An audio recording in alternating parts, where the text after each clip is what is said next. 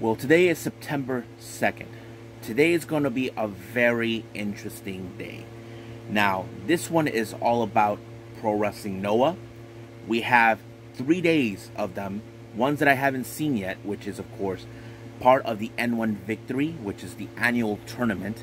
We have day 6, 7, and 8. Now, as you know, it's nowhere near done just yet. So we will find out how far each of the competitors in their respective blocks will progress.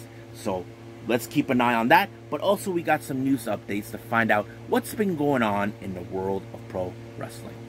So get ready for another episode of the Elite Wrestle Zone.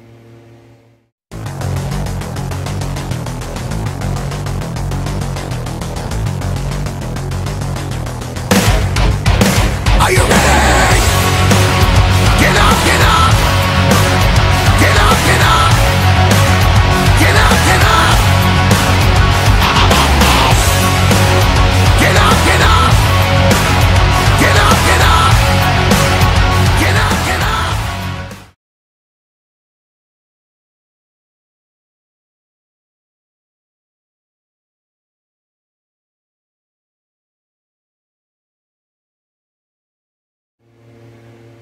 Welcome everybody to the Elite Wrestle Zone, all things that is pro wrestling with AEW, NXT, New Japan Pro Wrestling, Impact Wrestling, the National Wrestling Alliance, various promotions, wrestlers, matches, and championships.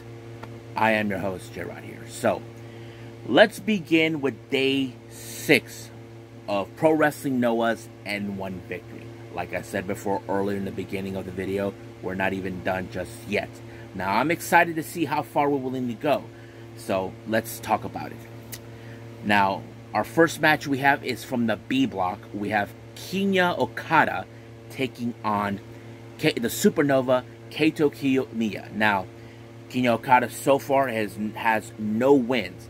Now, Kaito Kiyomiya has some wins here and there. But, however, this is a very interesting match because, as you know, Kiyomiya has been one of the most well-recognizable wrestlers. We know he is very gifted, very talented, but however, there are times he cannot pull or execute the win, but this time he was able to pull up a very good win against Okada, and I believe right now Kinya Okada has about just 5 losses, but as for Kiyomiya, in the other hand, he has right now only 2 wins and 3 losses with 4 points. Now, the obvious question is, will he able to go even further? Well, that's the obvious question that we don't know just yet. So we will stay on top of that.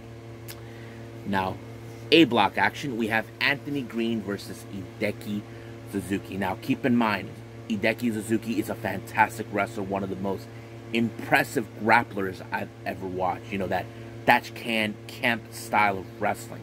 You know, I have to say I love what he does.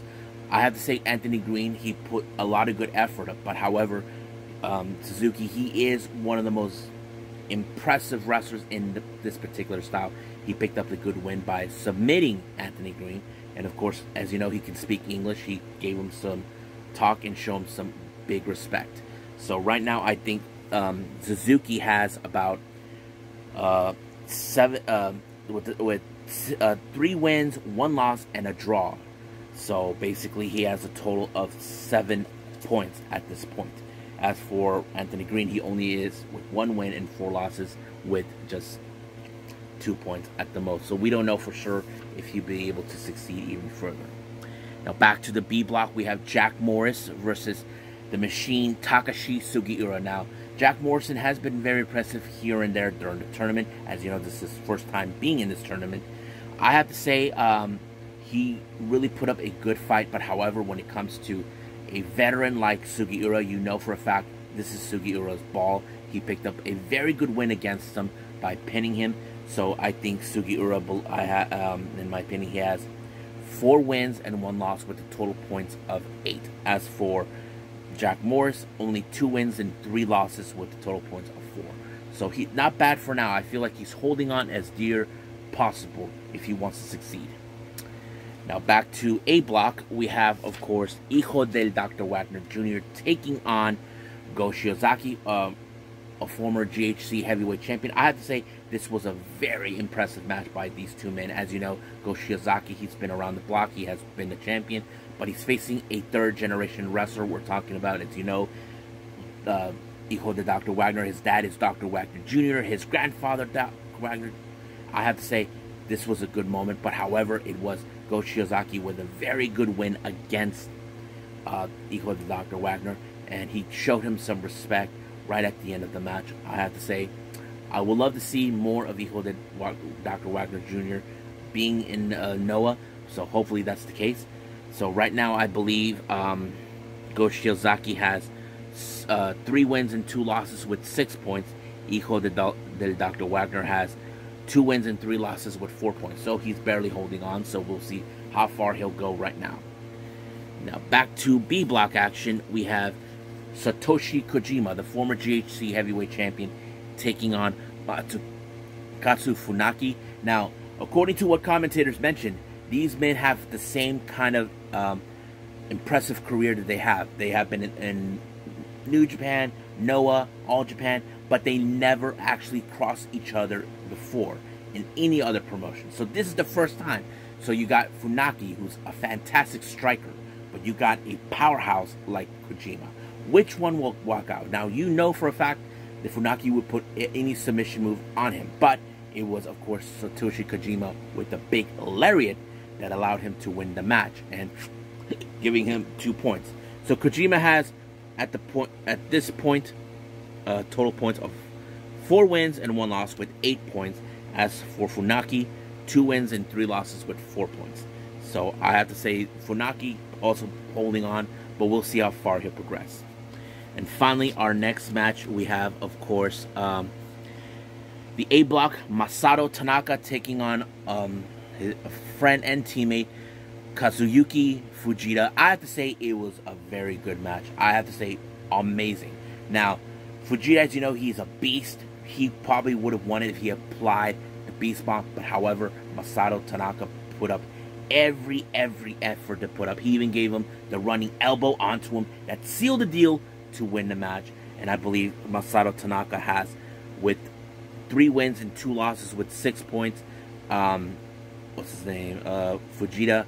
He has the same thing, 3 wins and 2 losses. So it was a great. But what it was great is how they smiled at each other. It's like they practically enjoyed this match. I wouldn't be surprised if they decide to do this again, like once the N-1 victory is done.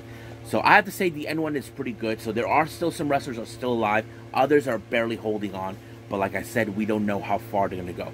So right now, let's keep moving forward with the N1 with Day 7 that took place on August 27th.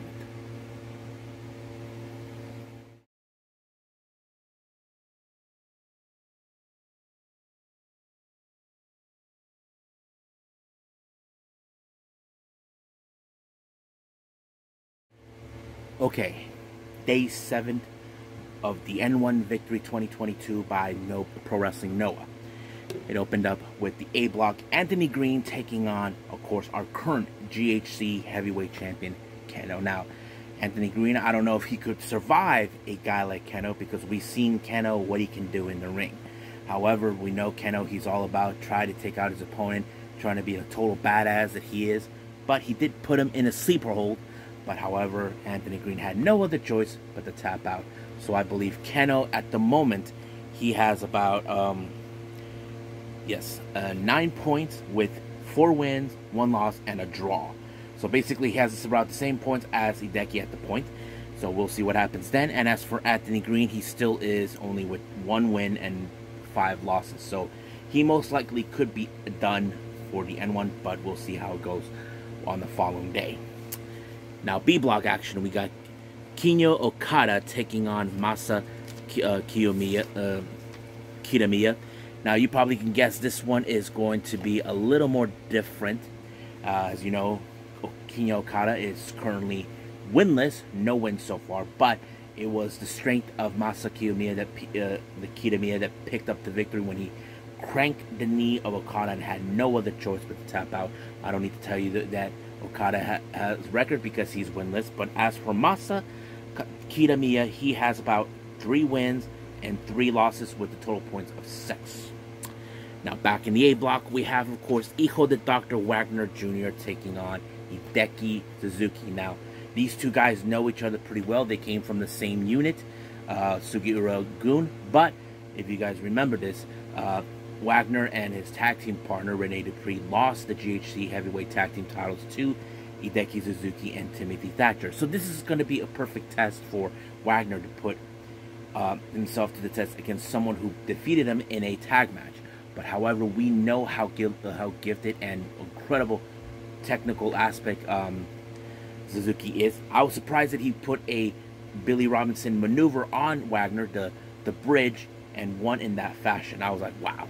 He used whatever he could that his mentors have taught him and gave him the win. So right now, I believe Hideki Suzuki, he has yes, he has 9 points at this point. He's tied with Keno.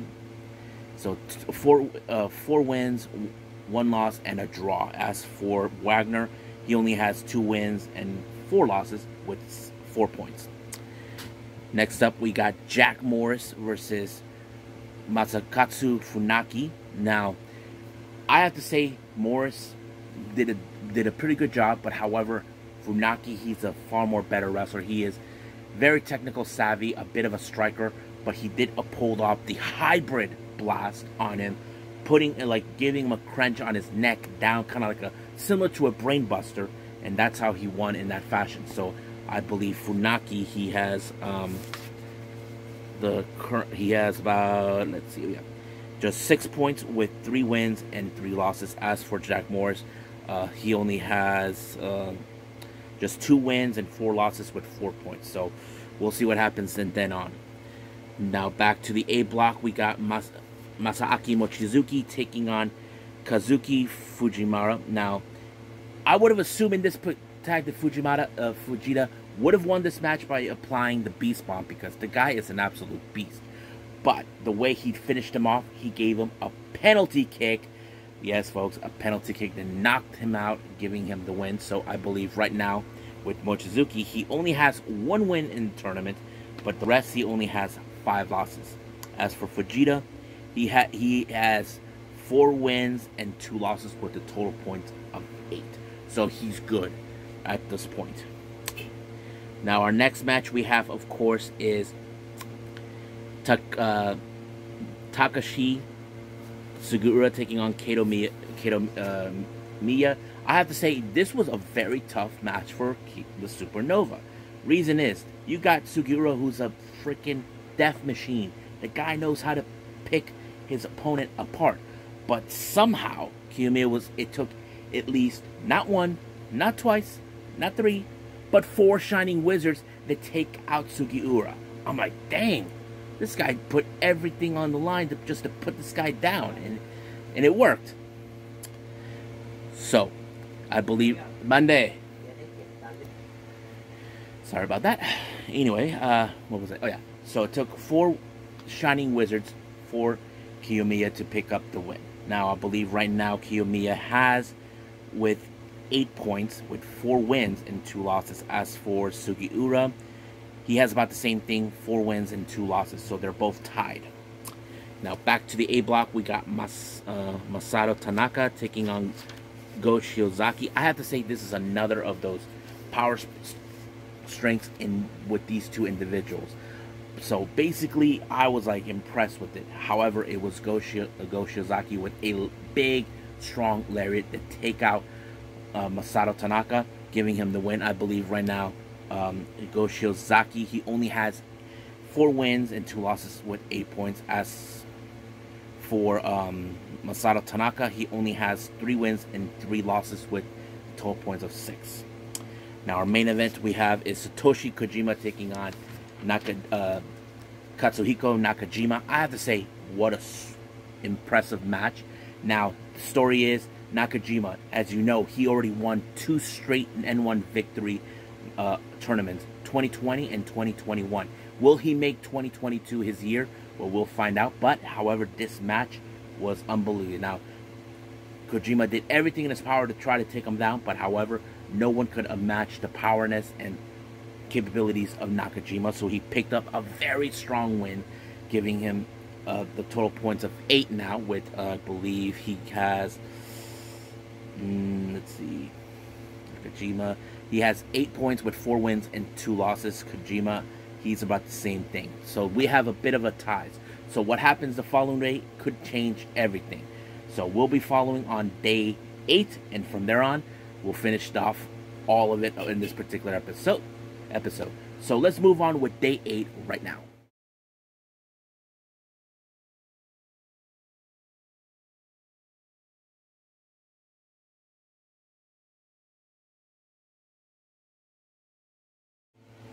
Okay, we're in day 8.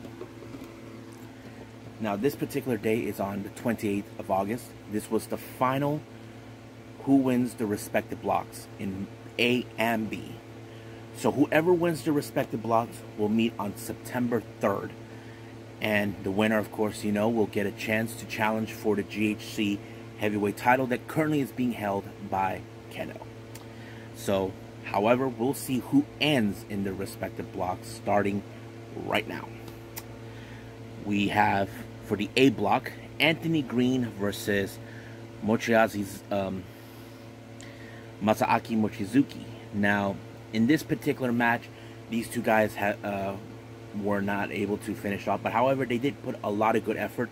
But one thing that was very impressive is the way Anthony Green jumped off onto Mochizuki, but Mochizuki converted it into a pinfall and walked away with a victory. That was a bit of a surprising maneuver, but however, the Mochizuki walked out with 4 points. So basically, he does not win. And as for Anthony Green, he only walks away with, ends his N-1 victory with just 2 points. Now, B block action, we got Jack Morris taking on the big man himself, Masa Kitamiya.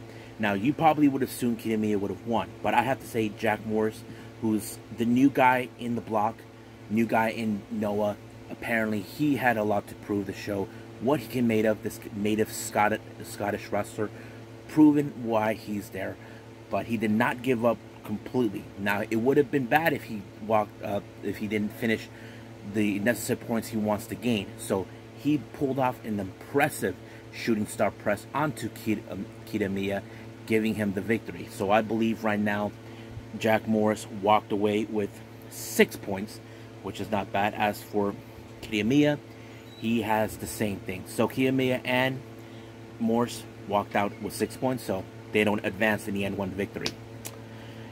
Next up, back to the A block.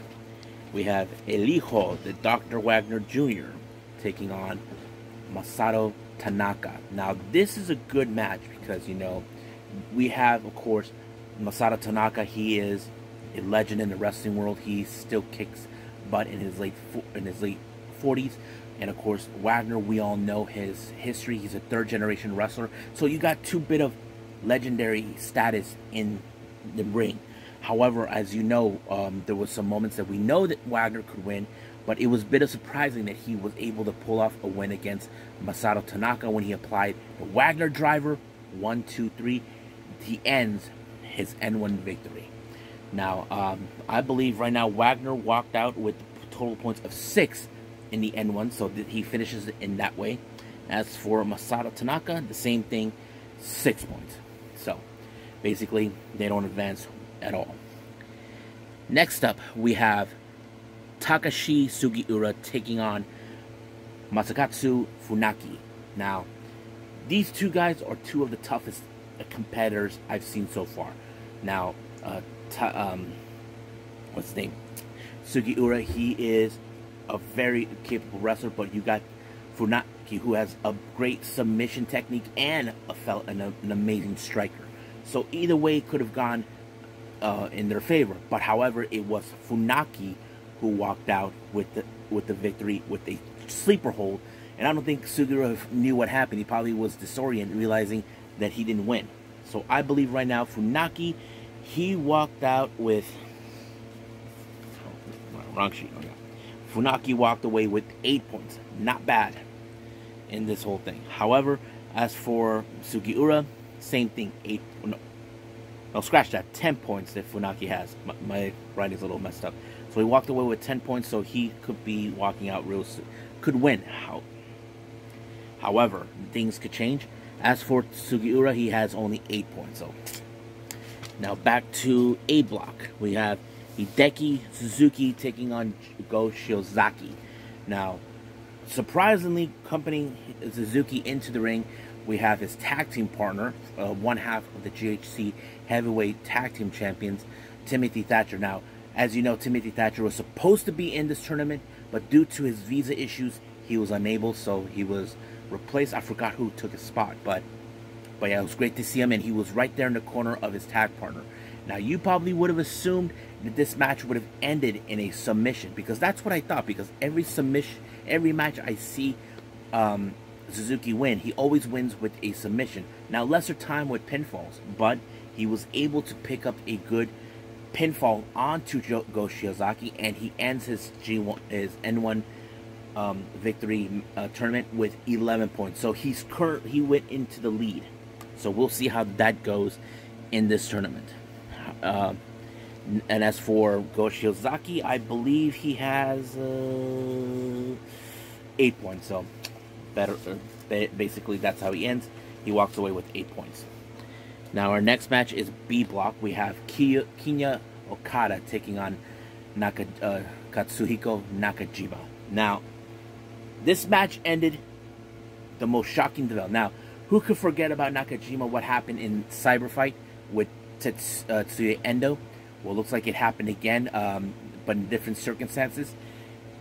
Nakajima kicked him right in the jaw, and the ref had to call it. So basically, in this case, Nakajima walked away with the victory with 10 points. So he walked out. As for Okada, well, he's winless. But it was kind of insane how this happened. And he walked away. He didn't have a smile. He just... I don't know if Nakajima is considering that what happened to Endo might have been a problem for him, because we know he can hit hard as possible. So we'll see what happens. Now our next match is the A block. We have... This is the final one. We have, of course, Kazuyuki Fujita taking on Keno. So this is one of those matches.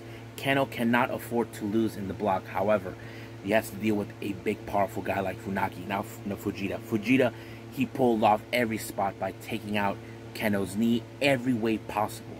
But however, he did finish off Keno with the Beast Bomb, giving him the victory. So he walked away with Fujita with, of course, 10 points. As for Keno, I believe he has 9. However, he does not win the block. So the only person to win in this in the A block is Hideki Suzuki. So he will be going to the finals on September 3rd. However, the next match will determine who will walk out as the winner for the B block. So we have, of course, Satoshi Kojima taking on the Supernova, Kaito Kiyomiya. I have to say Kiyomiya was impressive, but he was full of heart, determination to win this tournament. But it only did not take 1 or 2 or 3 shining wizards to take down the legend himself, Kojima. If you guys want to know how many shining wizards it took 10 shiny wizards to take out Kojima. I was like, man, this kid is amazing. I mean, this guy should have been already champion by now, but wow. And he won the match with 10 points. However, because he won this match, announcers announce Kaito Kiyomiya is heading to the finals to take on Hideki Suzuki. So those two will face off. So basically, Kiyomiya and Suzuki will meet in the finals on September 3rd, this coming Saturday. And also, do not forget, this will also be the Great Muta last time we ever get to see him. So keep that in mind. I hope everybody's going to enjoy it. So I think that's pretty much it, what we got with the Pro Wrestling Noah. As you know, we finished already with the blocks. Can't wait to see what's going to happen in the finals. So I believe we'll end it right here and end it with some news updates.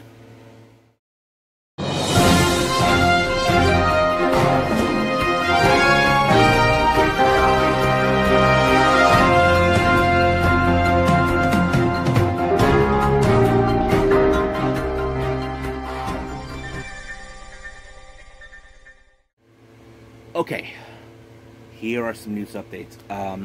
This was coming from DDT English Twitter page. It was revealed that Toru Owashi had to vacate 2 of his titles. He was the title holder of the Iron Man Heavy Metalweight title. That's the 24/7 title, if you guys follow that along. And of course, he had to vacate the 040 title, which is the above 40 title. The reason he gave up these titles was because he wants to focus more on the KOD tag team titles. As you know, it's being currently held by what's his name, Katsusada Higuchi and Naomi Yoshimura. So basically, he's taking this very seriously.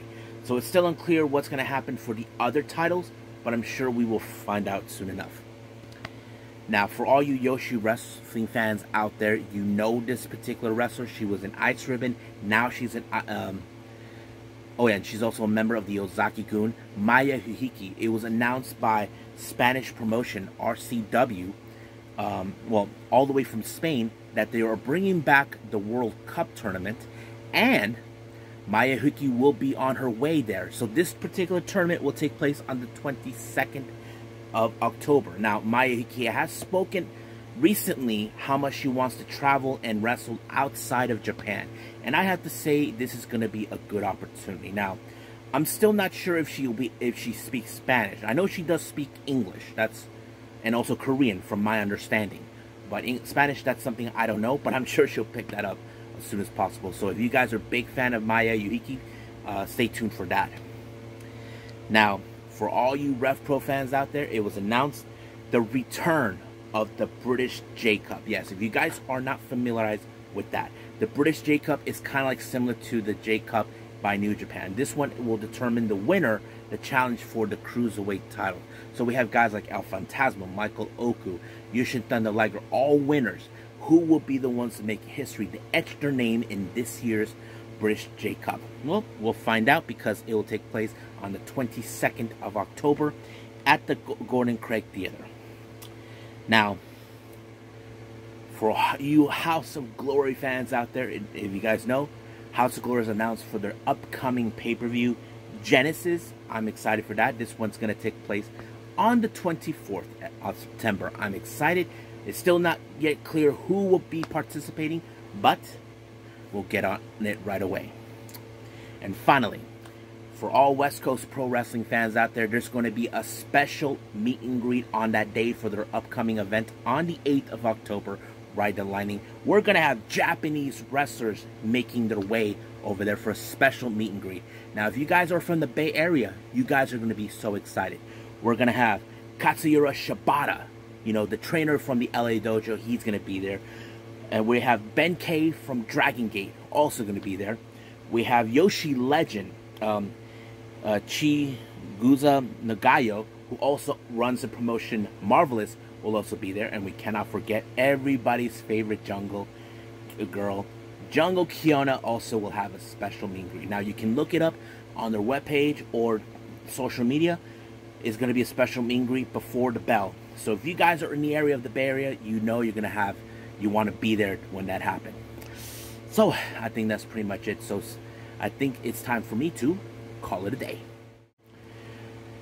Well, I hope everybody enjoys this episode. I have to say, keeping tabs on the N-1 victory was stressful. I mean, I had to keep up with the G1 and the 5-star Grand Prix. I mean, we still got a little bit to go with the 5-star Grand Prix. I'm not going to lie about that. But I'm just glad that the N1 is coming to an end. I don't need to do the point system. So we're just going to see the finals right away on the 3rd of September. I'm very excited to see. So we'll see what happens. Now, coming up for the next episode, which one, as soon as this video is released, I'll be working on the next one that will not be uploaded until the following morning. We're going to have, in the next episode, day 1 of the Burning Spirit by New Japan Pro Wrestling. I'm kind of excited to see what takes place. And of course, we cannot forget AEW Rampage and who's going to level up on NXT Level Up, to be exact. And of course, If there's some news updates, I will post those as well. So I'll see you guys in the next DWZ time. Same DWZ channel. I must bid all of you adieu.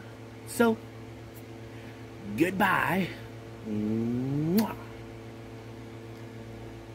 And have a nice day. Bang.